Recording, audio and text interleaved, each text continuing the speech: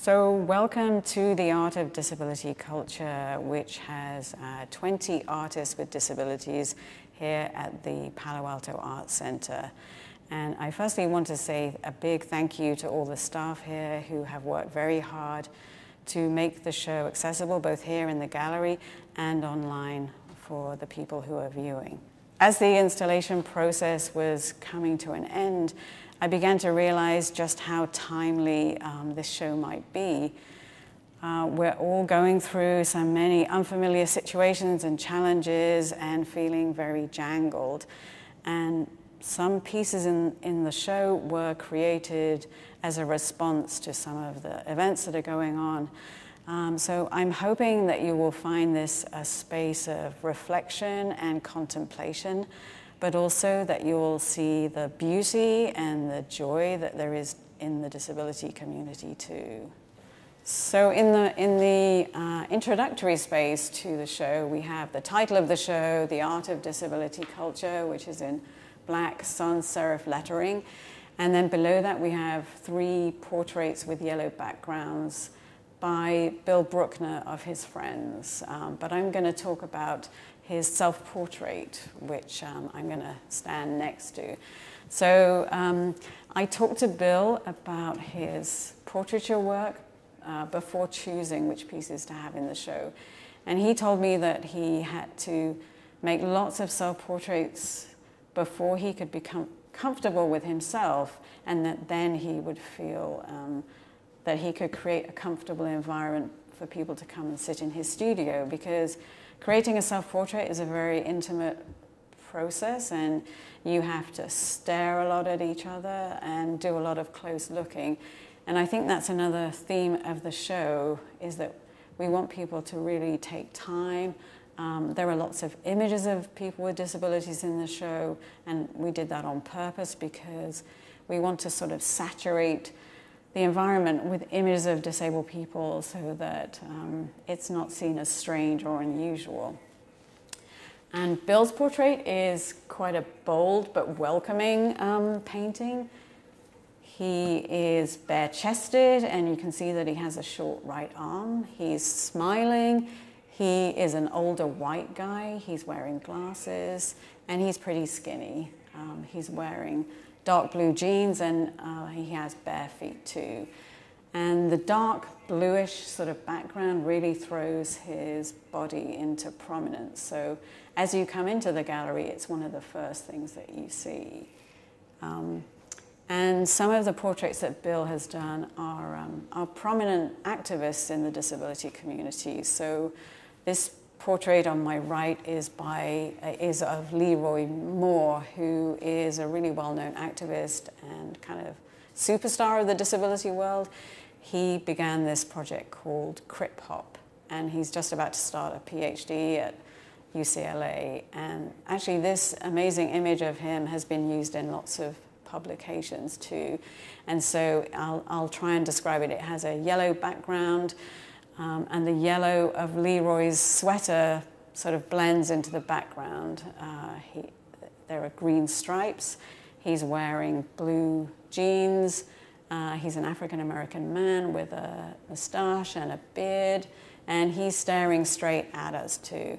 So I think you'll find that a lot of the portraits, people are staring directly at you and inviting you to hold their gaze and to really engage with them. And on this wall opposite is work by the younger generation. So Bill sort of represents the generation before the ADA came in 1990, which is the Americans with Disabilities Act. And Michaela Otari's work, she represents the younger generation. So we have 2 of her amazing digital portraits in the show. And on the left here is a self-portrait. So again, another self-portrait. And she's wearing a crop top that says, "The future is accessible." And I think as a younger generation, she is claiming her space in the gallery as a right, and she doesn't have to fight for it in the same way that the older generation had to. But the portrait I really wanted to talk about is the memorial portrait of Stacy Milburn, who sadly passed away last year. And Stacy was this amazing dynamo in the disability justice and disability rights community. She was a great youth organizer and is really well known around the world, actually, as an amazing creator of disability joy, but also disability activism and community. And the background is all beautiful, colorful flowers. Stacy's wearing a purple and pink striped blouse. She's in her power chair. She has a trach, and she's wearing blue jeans and a great big smile. And she has dark red glasses too. One of the main things that the Bay Area is known for are the art projects run for adults with disabilities. So adult artists who have disabilities can continue a studio practice at places like Creativity Explored, Creative Growth, and NIAD. And their model has been followed in lots of places around the country. And on the left, we have some beautiful ceramic masks by Cedric Johnson. And on the right, a ceramic plate of food, which is amazing and highly colorful and glazed. And they're both artists from Creative Growth in Oakland.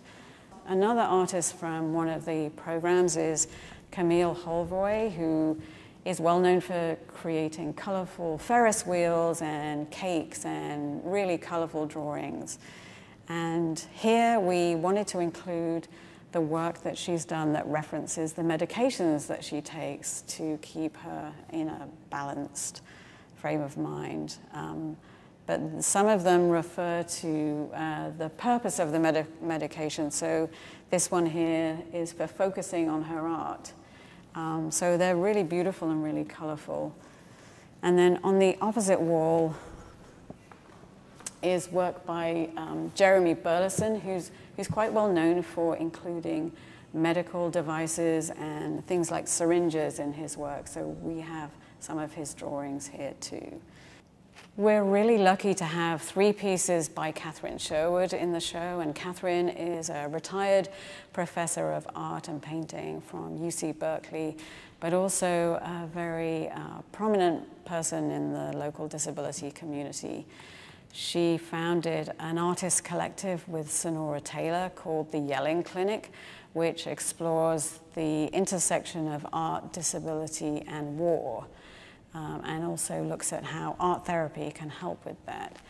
And Catherine had a stroke at the age of 44, so she had to relearn how to make her artwork, and she switched from her right arm to her left arm to make her work, and also started to include more disability content. So there are 2 pieces on my right that are, well, they're both from the healers of the Yelling Clinic. There's a big one on the left here, which is called Dr. Speech. And it's a kind of assemblage with 2 bare linen canvases that have been attached so that they make a kind of torso of a person. And then coming down from the middle of the second canvas is a long gray silk skirt with a sort of beautiful knotted sash that hangs down. The right arm on the figure is bright red and made with really thick paint. And there are 2 seals on the torso in the breast area, and then a large one for the head. And they're Solomon seals, and they have healing properties. And then the one on my right is called Neuron Nurse. And that has a square canvas where a head is. It sort of forms a figure as well. And then 2 square canvases attached together. and then a striped kind of mattress ticking skirt that hangs down with layers of frills. It's sort of layered. The design on the upper canvases follows an illustrator's work whose name is Cahal, I think. I can't remember exactly what his name is. But I know that Catherine is really interested in his work, and he wanted to be an artist, but was persuaded to go into medicine by his father. And he actually won the Nobel Prize for his work on medical illustration. So there's a kind of interesting link with the medical profession again, but also with somebody who wanted to be an artist and was prevented from doing so by circumstances or by his family. But they both link to a really big piece on the right, which is, I think it's about 85 inches high and 115 inches wide. It's made on the backs of linen history of art images that were used to teach history of art at UC Berkeley. So on the reverse of all this, these pieces are well-known paintings. So Catherine taped them together with strips of linen to create a new kind of painting surface and a new way of working. So it's a very irregular shape. I mean, the edges are not straight. They're kind of higgledy-piggledy, depending on the size of the linen. And you can still see lots of pencil marks about which artwork is on the reverse. And the whole of the top part of the canvas is left blank. But the main focus of the painting is a reclining figure that uses an Ingres painting as its springboard. So there was a very famous Ingres painting from 1814 called Grand Odalisque. And this painting is called After Ingres. And Catherine has started to really play around with art historical conventions. So first of all, it's a woman of color that's being represented. And then we notice that she has, her right arm is a prosthetic arm, and that she's holding the same fan that's in the original painting. But also her head and a sort of headdress is made from scans Catherine scans of her brain from the time when she was recovering. So I love the way that this is playing around with lots of conventions, because nudes like this were designed for the male gaze, for women were objects of,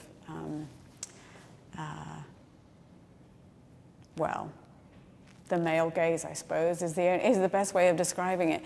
But she's sort of playing around with those conventions, but also asking us to think about what is beauty and what is acceptable and who can be desired. But I feel like she's also looking back at us and asking us to think about how inclusive as a society we really are, and how much are disabled people included in what's going on.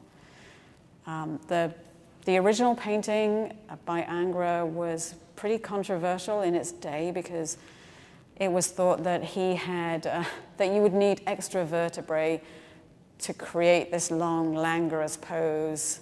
And I think somebody's done research and discovered that that is actually true, that you would need extra vertebrae. This kind of pose is impossible. And that Ingres had also shortened the right arm of the person in the original painting. So there are all these lovely plays on anatomy and physicality and our kind of embodiment in the world. I'm standing in front of a range of work by Catherine Lecce Chong, who is a blind artist and created these isolation icons at the start of the pandemic. And as the work progressed, it became more complicated and more intense. But this is one of my favorite pieces on the left here, which is a Madonna and Child, and it's called Cobalt Blue Virgin. And it has layer upon layer upon layer of white paint.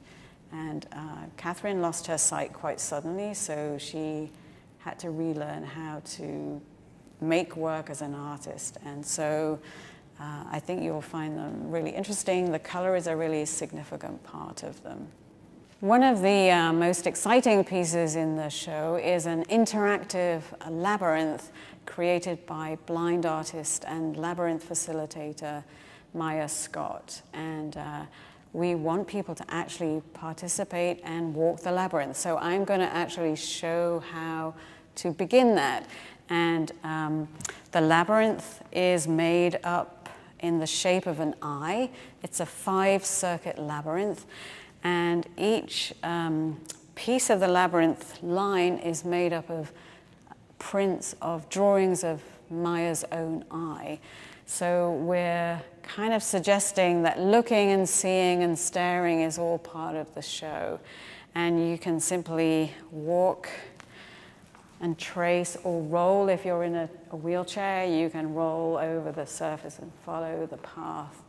And it's meant to be a journey of contemplation and meditation. And we hope that people will use this space as a way of thinking about the events that we've all been through and dealing with the pandemic and the rise of things like long COVID, and we have no idea how that's going to play out. But this, coupled with Catherine Lecce-Chong's isolation icons, creates this kind of space of sacred and peaceful time for yourself to think about things, and then maybe you can leave the art center refreshed and renewed with a different perspective. We do have quite a few blind artists in the show, and that sort of happened organically, but it also is a way of signaling to people that blind artists can still make visual art. And here we have ceramics by a blind potter called Don Katz, who lost his sight through meningitis and is still, I think, an emerging artist. So he's still studying and learning. And he's trying out lots of different ways of making ceramics. The plaque in the center is a phrase that he likes to use all the time, which is "tell it to the cows." I think it's a phrase he used in his recovery. But the ceramics program here at Palo Alto is very thriving and vibrant, and I think the ceramics people might find this interesting. We have a range of work by Rachel Ungerer, who makes work about invisible disabilities. And these are narrative paintings, often describing situations where she has not been believed as having a disability. And I think it's a common experience for people. She also references a concept called interdependence that the disability community talk about, which means that we often have to make ourselves vulnerable to get through a certain situation. So being fed by somebody is a situation that's been described to me as a really good example of interdependence, because you become much more intimate than you normally would. And so her work is very lush and painterly, but it's full of these deep stories too. And I love this drawing of hers, disabled hands, strong hands, in charcoal. And opposite Rachel's work is a couple of video pieces by Sky Kubikub and their Rebirth Garments project, which has the principle of radical visibility. So often disabled people are not given the spotlight, and they're asked to sort of fit in without making themselves stand out in any way. And as you can see, Sky's work really does make people stand out, but they also approach their work in a very personal way. And so the clothes that Sky makes for people are tailored specifically to them, not only physically, but also in the way that they desire to be seen by others.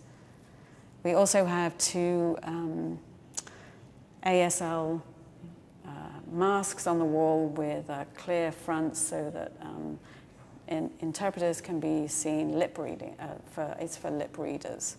So we also have this incredibly powerful logo designed by Jennifer White Johnson during the protests that happened when George Floyd and Breonna Taylor were killed. And included in the symbol is the power fist silhouette, but also the infinity symbol, which represents the autism community. And I think Jennifer's work is really powerful because she explores the double whammy that people of color with disabilities face in terms of discrimination and exclusion. And often young Black disabled children in the education system are discriminated against and excluded to a greater degree than other children. So she has this symbol available for download for free on her website, and it was used in many protests to represent the disability community too. When you come in through the main entrance of the gallery, you'll be able to look at this huge portrait, a huge self-portrait by Anthony Tusler from, I think, 1977, when he was really beginning to take on a disability identity because he had met other young disabled people who were cool and had begun to realize that he could explore this in more ways, and also with his photography. So we see him with cut-off jeans so we can see his leg braces. He's sitting in a wheelchair. He's leaning forwards with a slightly raised shoulder. He's got a beer in his hand, and he's kind of asking us to stare at him. But he's also slightly sneering at us too. So it's that kind of look of a young person who is saying, you know, this is me, take it or leave it. And so it's not often that we see disabled people in this way. He's not apologizing, he's not explaining, he's just saying, this is who I am. And so I'm really glad that we have this as an enlargement in the show, because it's a striking thing as you come into the gallery. And it is something that you can spend a lot of time with. There is actually a bench opposite, so you can sit and look at the portrait in more detail. He's also wearing cowboy boots, I forgot that. And he's a kind of bad boy, you know, and again, that's another thing that we don't necessarily associate with having a disability. And I can point out the person who he'd met that was really significant in his growth as a disabled person taking on a disability identity.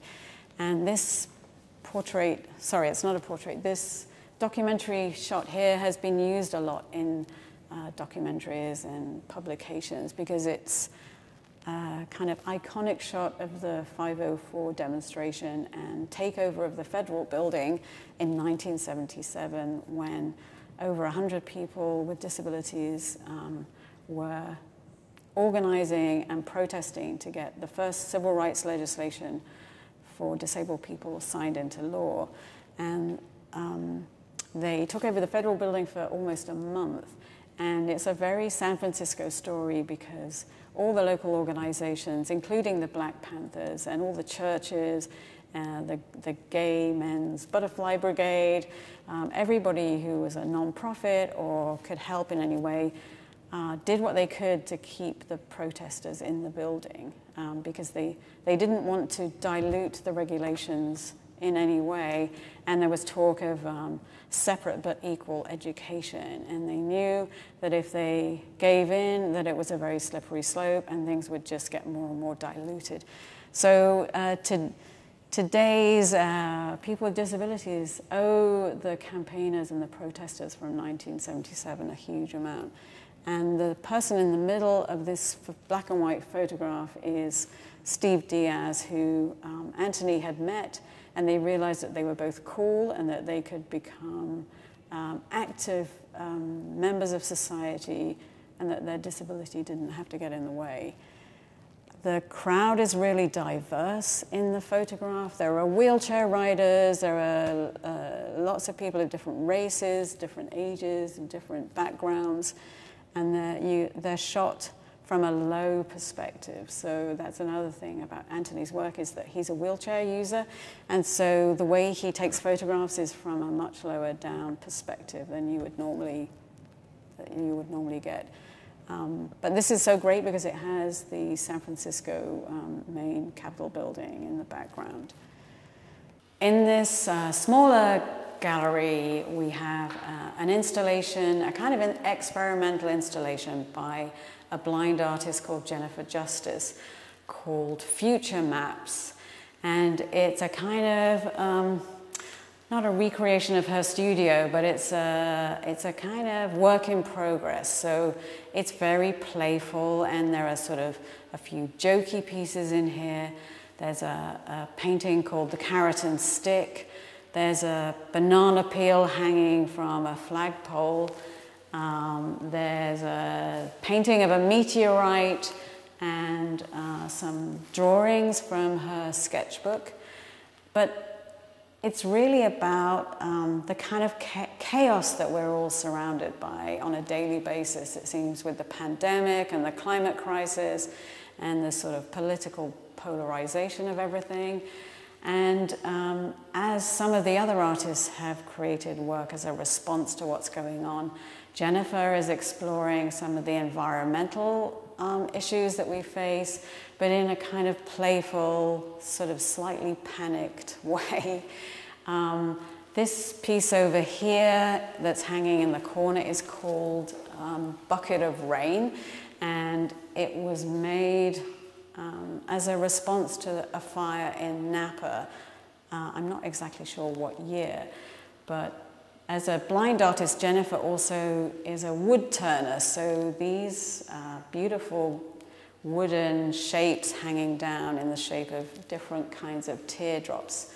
They're different sizes, different woods, and they hang down at different levels from beaded chain from a circular metal, kind of rusty circle that hangs from the ceiling.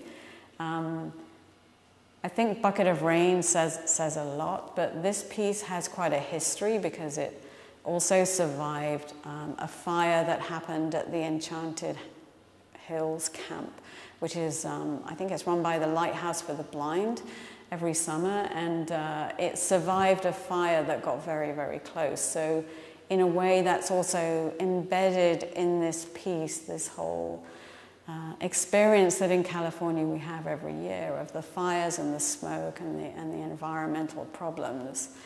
And just next to that is a tactile map.